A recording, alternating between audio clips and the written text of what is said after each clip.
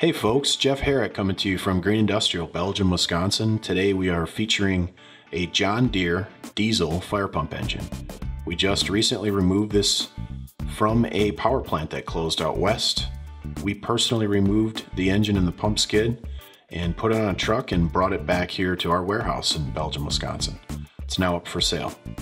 It is a diesel engine turning a 1,000 gallon per minute pump, which was providing fire suppression for the entire plant. So if you need fire suppression, again, it's about 1,000 gallons a minute. Check out all the specifications at the end of the video. We'll show you this thing running. We test ran it before we removed it. As of today, it only has 161 hours on it. Very low hours, but that's normal for a fire suppression engine. So it's a great buy. It comes complete with the controller, the pump, and the engine. If you guys have any questions, check out our website, www.gibuys.com, or you can give us a call at our office at 262-476-5045. Thanks for watching, folks. Have a great day.